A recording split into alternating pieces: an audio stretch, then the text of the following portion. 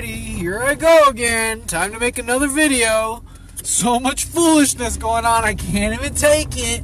And yeah, I'm making a video while I'm driving because I don't care. I got stuff to do. So whether you think I'm misleading you or not, because I'm driving and ooh, it's symbolic, shut up. Listen, I'm trying to make this as quick as possible. This is another rant video, basically. I can't handle the foolishness, man. I can't handle the foolishness. There's so much foolishness going on in the body of Christ. Not even the world, because we shouldn't even be judging the world, or you know what I mean? There's so much foolishness going on in the body of Christ alone. It's absolutely absurd. Alright, most recent. I added this person because they had the only video online on YouTube transvestigating Post Malone, and I was like, oh great, you know, wonderful, and their name is Alpha, God, Omega, whatever. So I'm like, cool, Christian, transvestigating, transgenders, whatever. Fantastic. That's what I want to learn about. And I haven't checked out any of their other videos really. Except I just, randomly checked my YouTube and saw boop, they had a new video pop up, and I actually didn't even recognize the user or the channel or whatever, but then I remembered, whatever, I checked out the video, and the title is what made me click it, because it was like almost clickbait. I thought it was a trick, I thought it was a joke, I thought it was like, no, but I'm just kidding, the actual opposite's true, and the title of the video was... before marriage, live with the person for 1 year. That was the title of the message. That was the title of the message, and I literally laughed, because I'm like, oh man, this is clickbait, whatever. I click it, and I listen, and they weren't kidding. They didn't, just kidding, no, it's biblical. No, on the contrary, this person said, they know it's not popular, they know... That's not true. It is popular to live with someone for a long time before you get married these days. Come on now. It's been like that way for a while. But, she said, I know it's not gospel. Now, right when she said that right there, I should have just went, blook, and turned it off. But, I'm a curious little cat. I gotta find out what's up. I'm here to discern, especially in the body of Christ. What's up? What was this about? So she's talking, and the whole time she's talking, I mean, it's not a long video, very short. She said, based on her experiences, we need to be careful with who we marry, because not just 6 months live with them, for a year live with them. She emphasized 1 year, like it matters. I don't know, like 1 year, you could fool someone for a year. I mean, oh gosh. I'm gonna have to make this more than one video because this is already longer than I want to go. So live with somebody for 1 year before you get married to protect yourself and your children. Red flag, red flag. So immediately, she's speaking to women, and then she flipped it and said, oh, but men need to do this too, because she shared the story of her brother and what her brother experienced in his marriage, and how after they got married he spied on her phone and saw that she was talking to a couple of males, and blah, blah, blah, blah, blah, boo-hoo-hoo. So we need to be careful and do some detective work. Spy on your partner, and blah, blah, blah, blah, blah, blah, blah. And it was just like, it was enough to just make me just... I couldn't stop laughing for a while. Let me put it that way. Like, literally, it was funny to me. I was in a funk this morning. Sometimes I wake up in funks with crappy dreams, whatever, the enemy attacks, blah, blah, blah.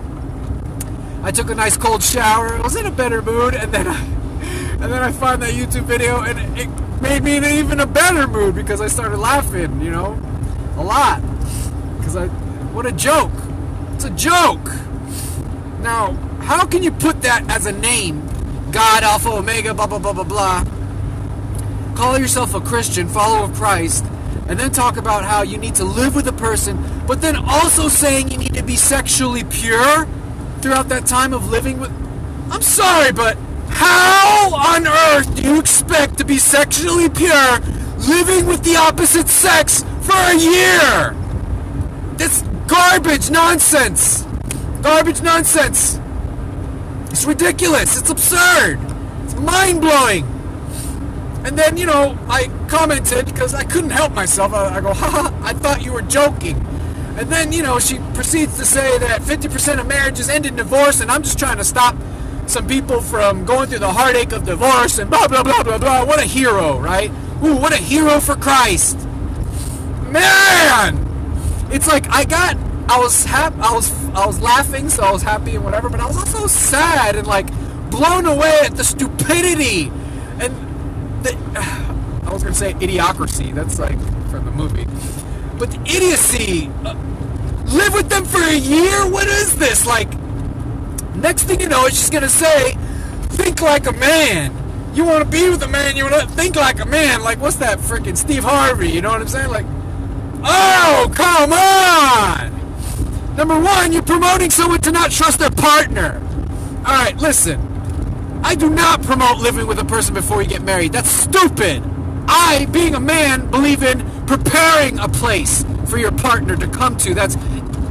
A pastor preached this to me, and I think he's correct. That's equal to or better than what they're used to. What your partner's used to, whatever. You, as a man, it's your responsibility to prepare that place. Otherwise, what business do you have trying to support a woman? As a leader, as the head of the woman, the head of man is Christ, the head of the woman is man. As the leader in the relationship, it's your responsibility. You're taking them away from their father. Therefore, it's your responsibility to provide for her as good as or better than her father. Now, whatever. It's tough. I know it's tough because I'm poor, and that's a difficult pill to swallow. So it's your next step then is get to work, save some money, bust some butt, do what you got to do to get where you need to be to provide for another human being. So whatever. Anyways. 50% of marriages end in divorce. Blah, blah, blah, blah, blah, blah.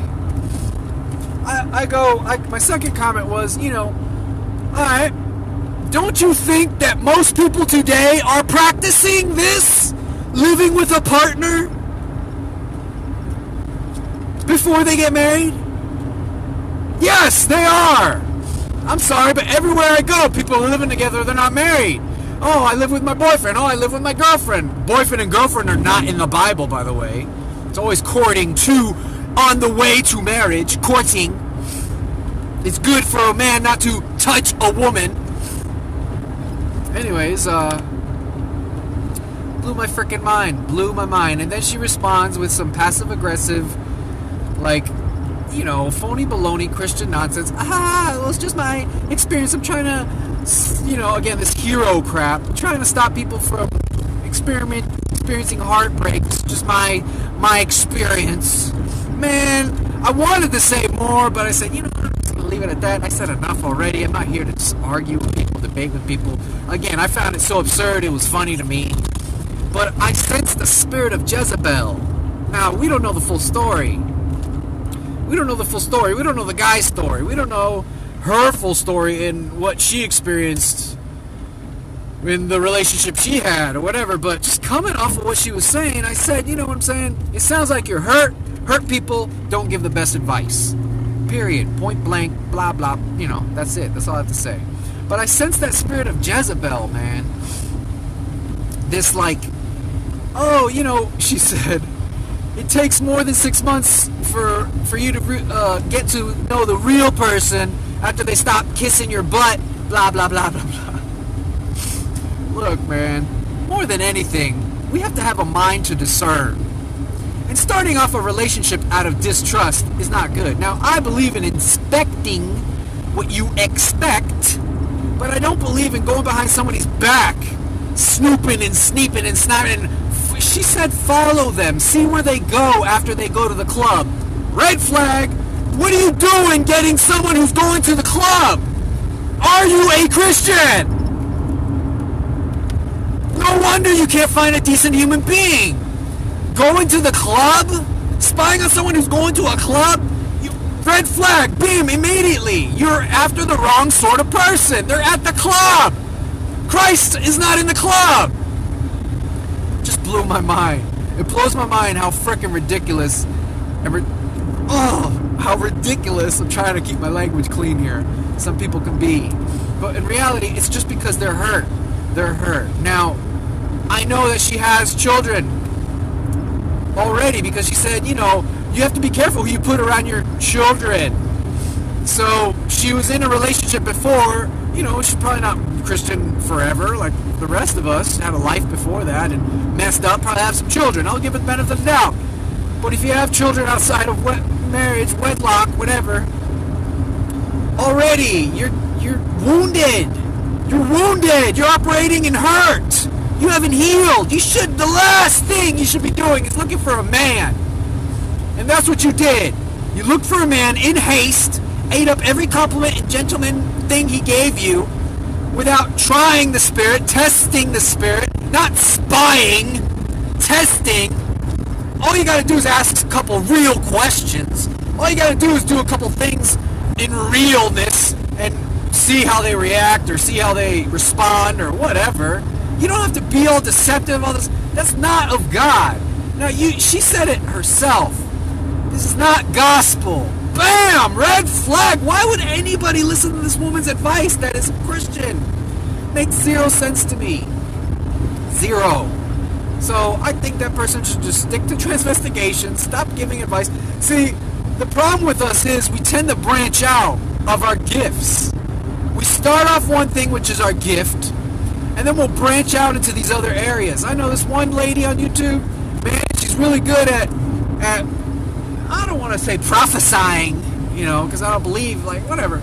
I don't think that's all that important.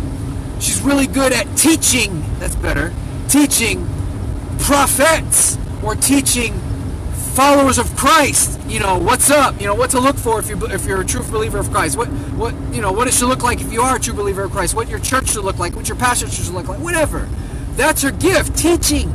Now she started branching off into health, like why every Christian should eat cabbage. You know, that was her latest video, which I like cabbage, you know, but I like sauerkraut the most, not cabbage. Cabbage is kind of but you know, she had this one video, why every Christian should eat garlic. Red flag for me. Now, I've always been into health my entire life.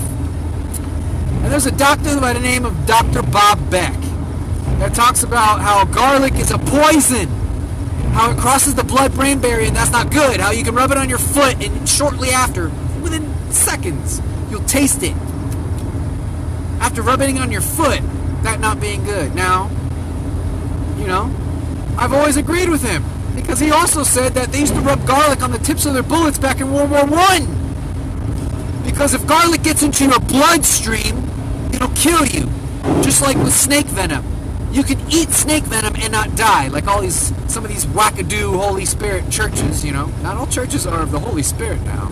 There's a false Christ spirit. There's a Kundalini spirit going around. Anyways, another teaching. Another video. You can swallow snake venom and not die. Asians do it, you know, whatever. If it gets into your bloodstream, you're screwed. You'll die. You know what I'm saying? So I've always looked at garlic as a poison because I was raised with garlic. I'm getting off here, but I was raised with garlic. I'm a spick. I'm a Hispanic. And man, we ate some garlic. Tostones with garlic all over it.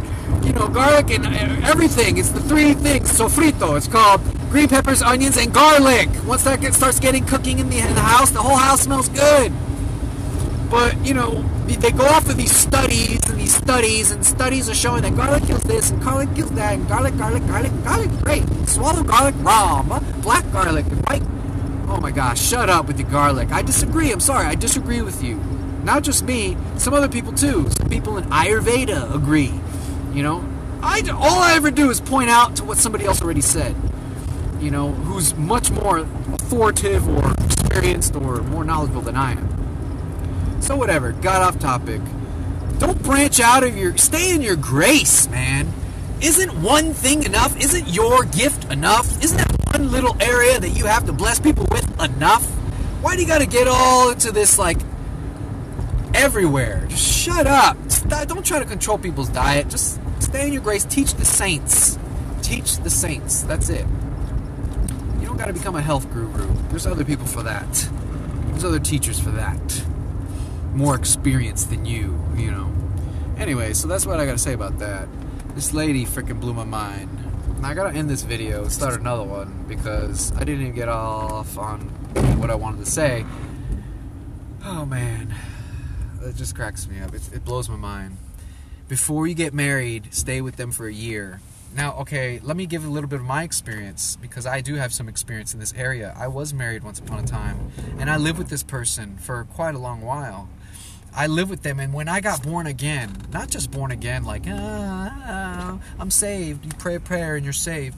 I got born again of the Holy Ghost. I had an experience that was inexplicable. It's, again, source material for another video. The message I got from the Holy Ghost was this tree is this fig tree is not bearing good fruit. Rip it out of the ground. You know, you're living with this woman, you know, you need to stop that, you know, whatever. And what did I do? So that's what I did. I obeyed. Because then when that happened, it was powerful. So I, boom, broke up with her. Or not broke up with her, but moved out. You know, she moved out. And we tried to do it right. And we did. We did get married. Now, we ended up divorcing. And I totally assumed absolutely 100% of the responsibility. Because I was the man. I was the head. Now, the problem was I had backslid. And I didn't realize what I was doing. I didn't realize what was going on because of the weak Christianity we have in the church. Because of the false Christ spirit we have in the church. I didn't know any better. I was naive. I didn't know what was what. I didn't know that I was born again in the Holy Spirit. I didn't know what to do next. I didn't know. So what did I do? I started testing what I used to be bound to, seeing if it would rub off on me the same or whatever, if I would be the same in it. And I started back into it full force. I started smoking weed again full force. I started drinking again full force. And then we got married. And even when we got married, the reception, I didn't drink. Because I knew I wanted to be in my right mind, this and that. It's just little by little, gradually, as the marriage progressed, I introduced that crap back into my life, and that's what my downfall became. You open up a creak in the door, the enemy will kick it down full force and invite all his buddies in and tear you up to pieces. And that's what he did. He got me to throw my own marriage in the trash. My biggest regret to date. To date. Now, we lived together before, and it didn't make a damn difference. Did make a bit of a damn difference. You can still mess up no matter what. You can still mess up that other person, that relationship, that, you know, that gift from God. You can mess it all up. We have free will. He can only do so much damage control. You can throw things away that are beautiful and perfect and good. That's why. We need a strong word. That's why we need strength. That's why we need conviction. In the body of Christ, that's why we need judgment. If somebody was there to judge my actions, to ask me what was going on, that's why we need discipleship. All these things are lacking in the church today. We got this fake, false, lovey-dovey, everything's going to be alright, get your best life now. Freaking fake Christianity, fake Christ spirit. It's not of God. Anyways, I love you. God bless you. Just, if anything, it's just therapy for me. Maybe you get something out of it. Maybe you don't. I really don't care. I don't do this for nothing but me. I feel better after I make these things. It's, I dumped. But God bless, man, and keep your eyes open, man, and man, watch out for these freaking fakey, floozy-doozy, hurt Christians that are just, they don't know what the heck they're talking about. They don't have a clue. They're stepping out of their grace.